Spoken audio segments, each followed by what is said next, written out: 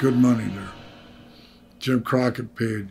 And I know he just passed away. He was a good friend of mine, Jim Crockett Jr. But he paid good. He paid good.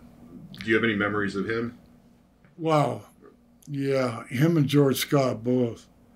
And Jimmy, and both of those guys aren't with us any longer. And George Scott was,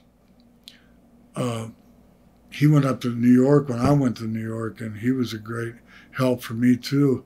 Jimmy Crockett had a lot of pressure on him because his dad had passed away, and he's the one that really started Crockett Promotions. So Jimmy had George Scott, who really helped him a lot. George Scott was a good organizer, and Jimmy would always have meetings once a week with the guys, the top guys, and I love Jimmy Crockett. In fact,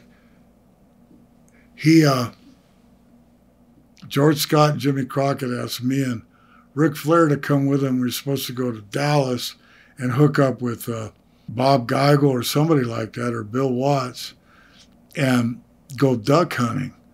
And I'm thinking, I don't want to go duck hunting. I hate ducks and I hate shooting animals or birds. And we ended up going to Dallas, and we're at a bar at the top of the hotel, and we're all drinking. And this is back when they had late night flights, right? And we're all getting drunk, and Jimmy goes, "Let's go to Las Vegas." And we already checked in the hotel and everything. We just grabbed our bags, went to the airport, flew out of DFW to Las Vegas in the wee hours of the morning, and we stayed here for about 3 days. Unbelievable. I remember Jimmy Crockett walking around. I went to bed. I was tired when we got out here. He stayed up all night gambling, and we went down and found him, me and Ric Flair, and he's walking around and money is just flying out of his pockets. And so we grabbed the money from him and took it back upstairs to his room. He was a mess. People that gamble a lot and drink a lot, it's like, they're in outer space, you can't even get to, hey, don't you think you should take some of that money upstairs?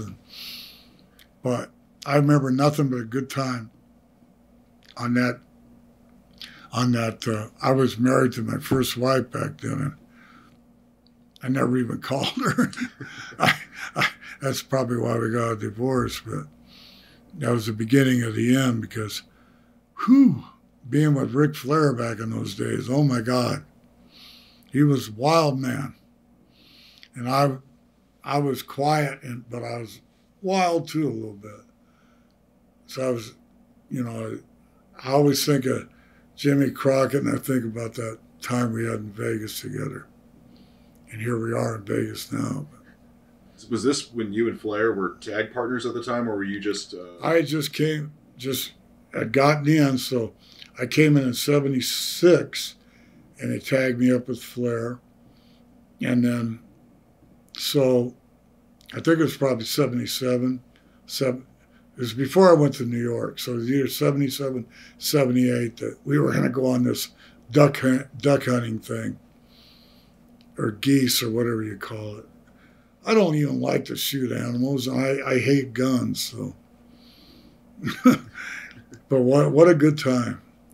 And Jimmy Crockett just passed away, and it's like 2-3 months ago, right? Yeah, very recent. I heard he was in ill health, and he was living in Dallas. Real sad. But I still, I'm good friends with David and Jackie Crockett.